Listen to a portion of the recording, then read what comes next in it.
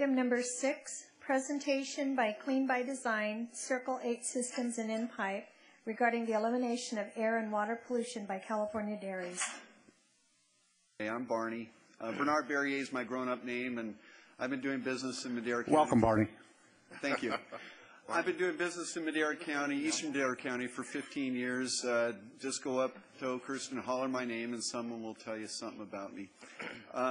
I've been following the cow pie trail for about the last 10, 12 years. I helped rehabilitate an anaerobic digestion and collection system at the Coutier Dairy in Tulare in 1997. And I've just been trying to figure out a way to deal with what we consider waste products. And I've been going to the Tulare Farm Show for the last 5, 6 years, representing Hershey Environmental, a testing and remediation company in Oakhurst.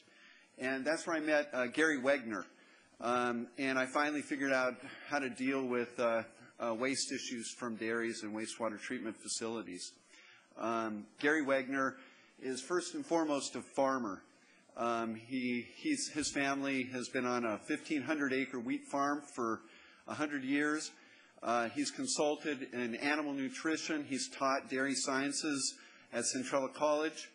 On his dairy, he's received 40,000 tons of wastewater treatment solids from Spokane, so the dewatered solids that he's put onto his fields to invigorate and create biomass and nutrition there.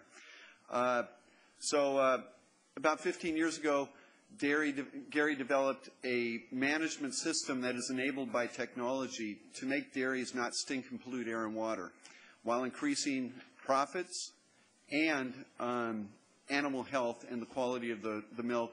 And anyways, we're here to talk about that dairy management system first. Then we're going to talk about how we can employ those same systems to eliminate pathogens and keep nutrients in the cycle for human waste. And then finally, In-Pipe, which is a technology that Gary co-developed with In-Pipe Company, and that's where we introduce live bacteria into the lift stations and collection systems of wastewater treatment facilities, and we can increase the capacity of a wastewater treatment facility by up to 65%. So over double a wastewater treatment facility's capacity with very little capital outlay.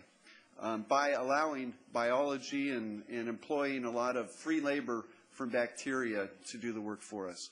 So without any further ado, I'd like to introduce Gary Wegner of Circul8 Systems.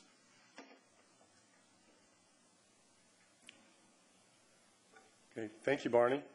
And I'm going to click to the slides here.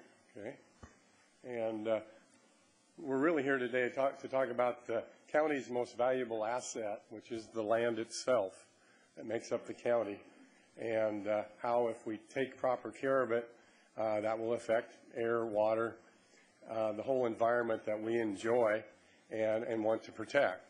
Likewise, if we mismanage it, that environment can degrade. And sadly, I think we can look to other counties in the state where they have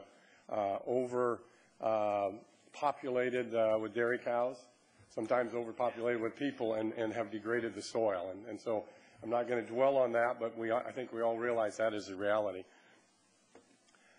To give you a quick feel for where I come from Lincoln County in the state of Washington. It's the second largest wheat producing county in the nation.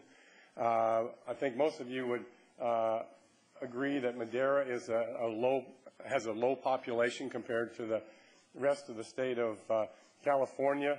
Madera has about 50 people per square mile. The county I come from, Lincoln County, is virtually the same size as Madera, but we have 4 people per square mile, to give you an idea of our population, just as a reference. My family's farmed there, as Barney said, for over 100 years. This is an actual picture of my grandfather and his brothers about over 100 years ago, harvesting in what's called the Big Bend country with a 26-horse hitch. We've seen a lot of change, and change is a part of life, and we just need to move ahead and, of course, make the right choices. Part of my experience base is working with about 60 dairy farms back in the 70s And the thing that was appalling to me is the new mode of handling manure, and some illustrated in these pictures, which, if improperly managed, again, can degrade the soil and take us the wrong direction.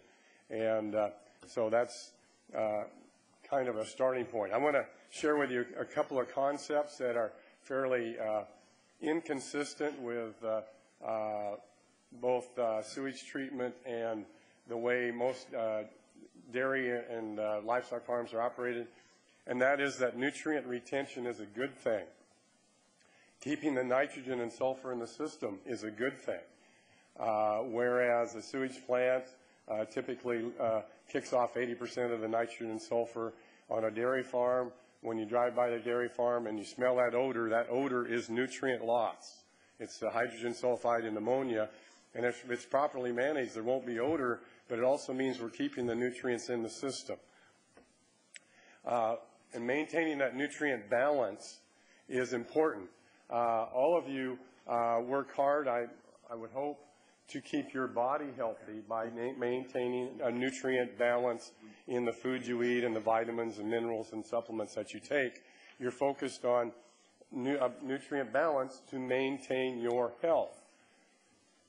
If we allow the environment, ourselves, or any aspect of life to go into nutrient imbalance, then we will be sick, we will be open to pathogens, and we'll be basically in the wrong place.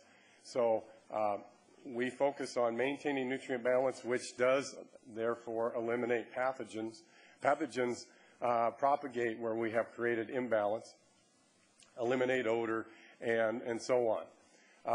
Jumping ahead, the most powerful tool not used in sewage treatment. I'm not going to turn this into a question for the group, but that most powerful tool that is not even discussed in normal sewage treatment training or whatever is the sun. And our system relies on phototrophic microbes that are naturally occurring to do the right thing for us, and it's kind of a build it and they will come approach, as you'll see in our quick discussion. An example of what the mismanagement of nutrients currently is doing in the state of California is that, and I can back this up if anybody wants to know exactly where I come up with this summation, but if we properly manage the dairy nutrients in the state of California, over 1 million acres would not need commercial fertilizer, and this is on soil that today demands the commercial fertilizer for production. We are misallocating that resource on a grand scale. But the dairy industry, for the most part, continues to over-apply on limited acreage and not properly manage this valuable resource. Excuse me. In the world of managing large animal feeding operations, on a national level, they use an acronym called Confined Animal Feeding Operations, CAFOs, which means Confined Animal Feeding Operations. And you don't need to know these things, but that's if you deal with EPA and USDA, they're constantly talking about CAFOs, or Confined Animal Feeding Operations. But an acronym that they also don't use but should be using is a CPFO. And a CPFO is a Confined People Feeding Operation, better known as a city. And because people also bring nutrients together and concentrate them. And the key thing here is that in California, we're concerned about the management of nutrients from cows, and we should be. But in California, there are so many people that there is an equal amount of nutrients that come from people that need to be properly managed as well. And it's interestingly very close to the exact same amount of nutrients that we're dealing with.